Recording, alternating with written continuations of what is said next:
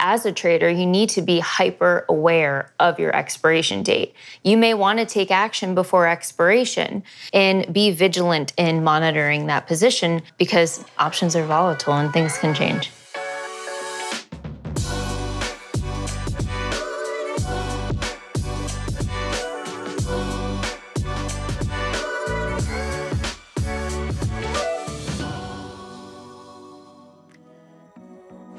Hey, I'm Desiree. I'm Denver. Welcome to Options Trading Essentials, a video series dedicated to teaching you the ins and outs of options trading. In this episode, we're explaining options expiration. Unlike stocks, options expire, meaning that someday you'll no longer be able to trade or exercise that contract. That's right. Just like the expiration date on your passport, once an option hits its expiration date, you can no longer use it. So in this episode, we're going to talk about expiration. What is it? How does it work? And what happens to an option once it reaches expiration? Later on, Kendall and Obi will walk us through an option chain on the Robinhood mobile app, showing us how to navigate and identify different option expirations. But first, Desiree, tell us what an option expiration is.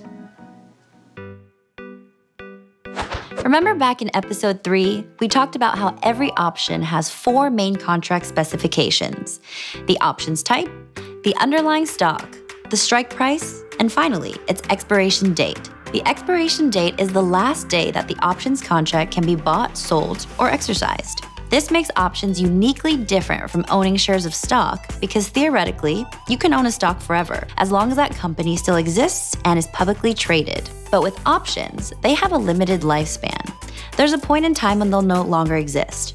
Essentially, with the expiration date, there's a built-in clock that determines how long a buyer can exercise their rights under the contract. This characteristic directly impacts an option's value.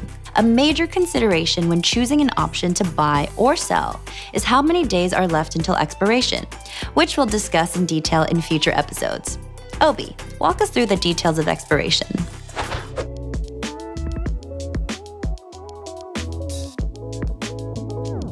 So let's take a look at an example. And here I have a 4-month calendar.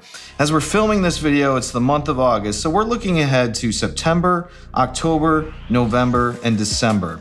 Now, when you look at your option chain, you're going to see a list of expiration dates.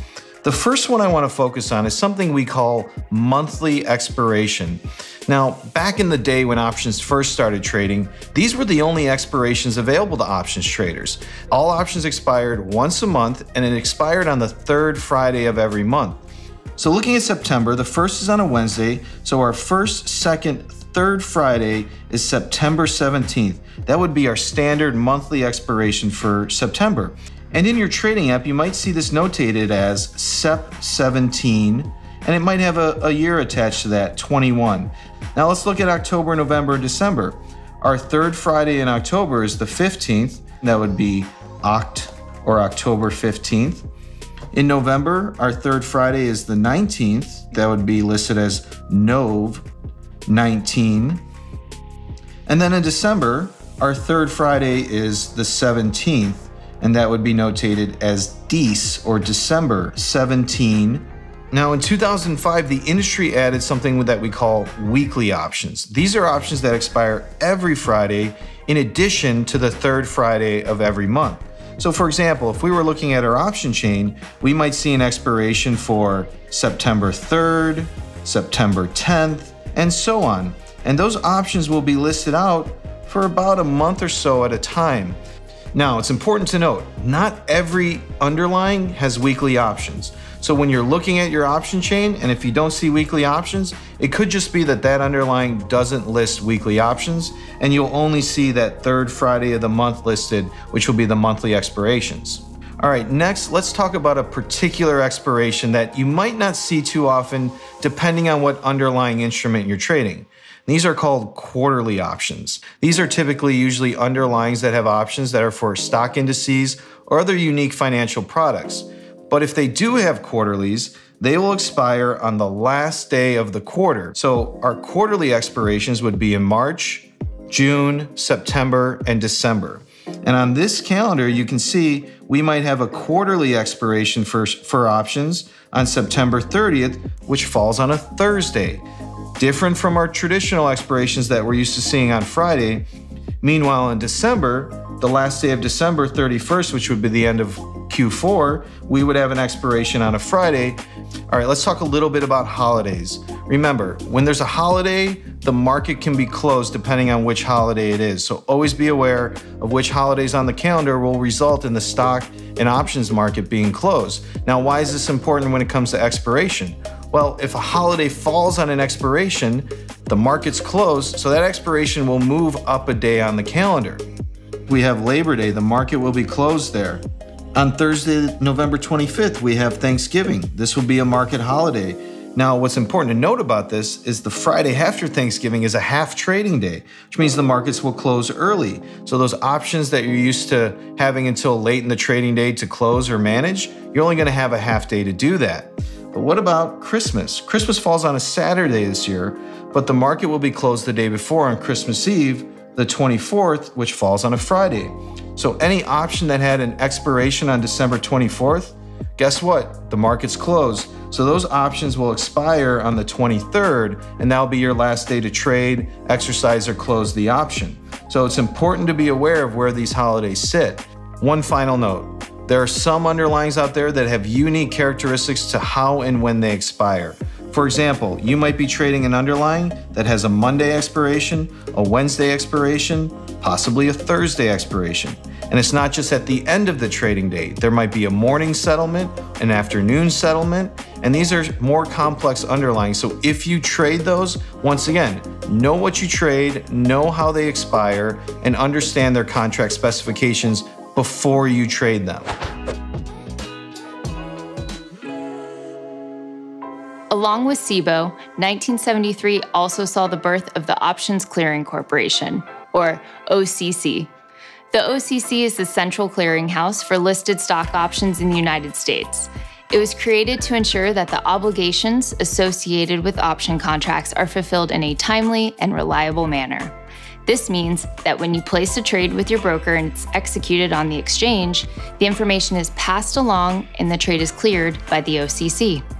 If you exercise your option, the OCC stands ready to make delivery, even if the seller of the option somehow defaults on their obligations. This helps to keep all parties accountable. It's the way the whole system works and ensure options are reliable for all participants involved.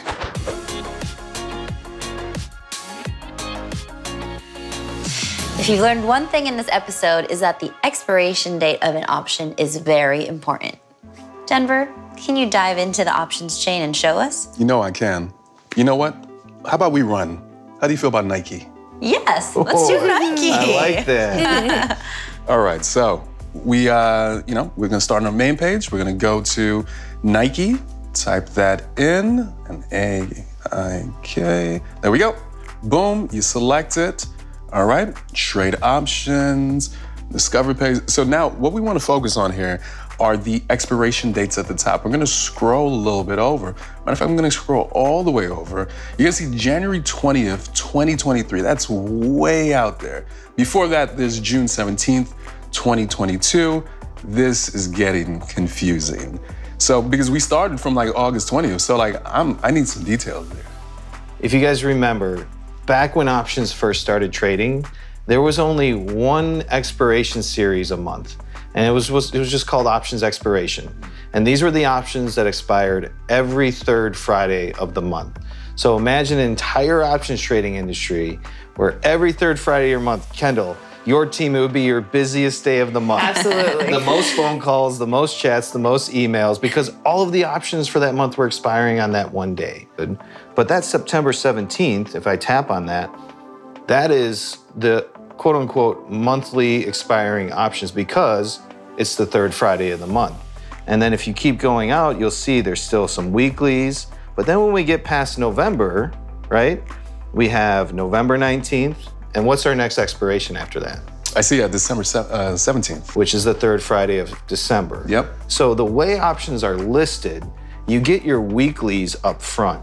So as traders, we can pick and choose with that precision where we want our options to expire. But as we get further out in time, the exchanges are only listing those monthly expirations that you see. And then if you look at the end of that list, we go from January 21st, 2022 to June 17th, which is 6 months later. Yep. And then January 20th, 2023. These would be our quote unquote leap options. So kind of figuring out what each of these dates represent is important as a trader when we pick our expirations. Definitely. And it does all depend also, what's your strategy? What are you going for here? And as a trader, you need to be hyper aware of your expiration date. You may want to take action before expiration. So you really need to be aware of your expiration date of your contract and be vigilant in monitoring that position because options are volatile and things can change. Manage your risk. Manage your risk. The single easiest way to manage your risk going into expiration, honestly, is to try to avoid it.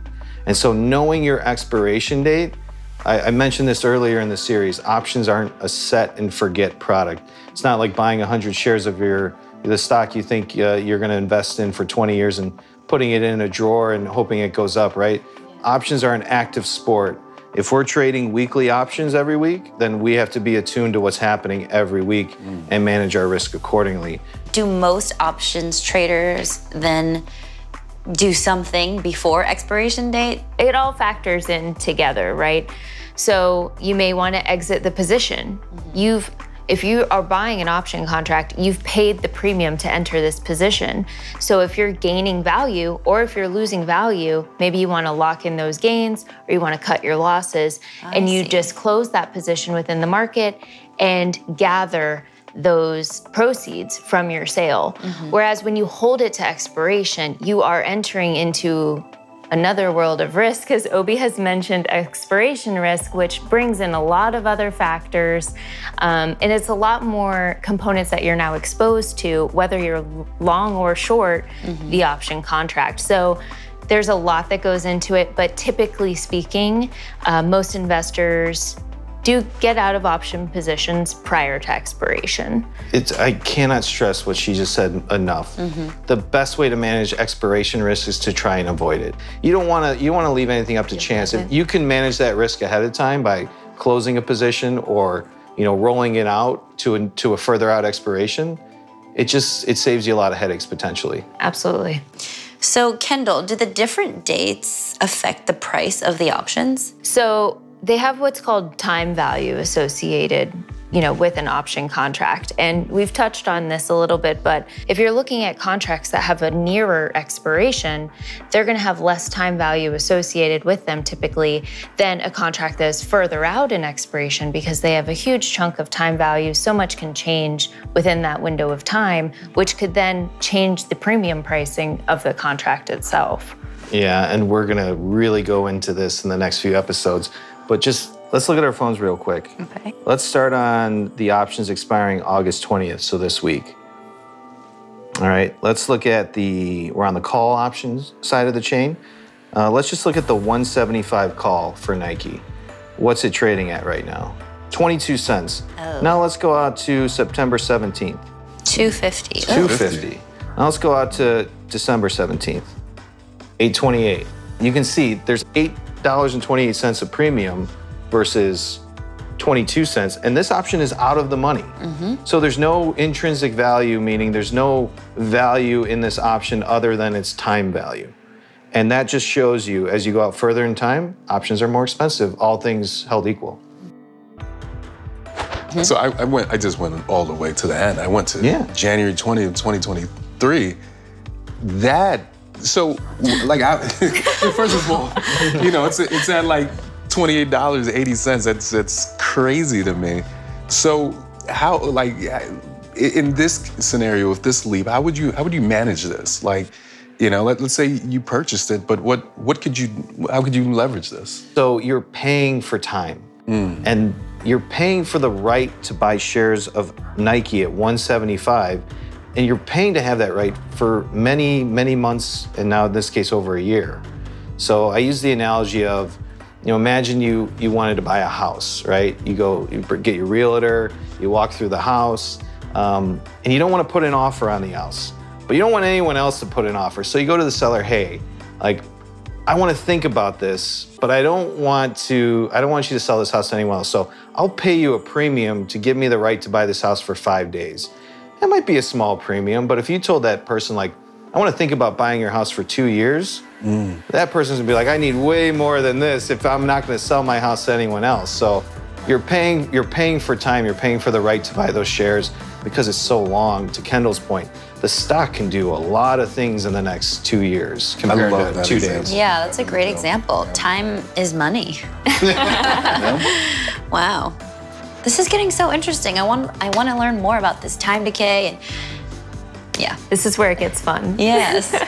On the next, options trading essentials. If you're confused about options pricing, you're not alone. An options premium is the price tag of the option. It's the amount buyers and sellers agree an option is worth. I'm so curious about what goes into that pricing. Price, time, and implied volatility. It's complicated. Thanks for watching the video. If you enjoyed this episode, smash that like button, leave a comment, and don't forget to subscribe to the channel to get alerted when new episodes become available.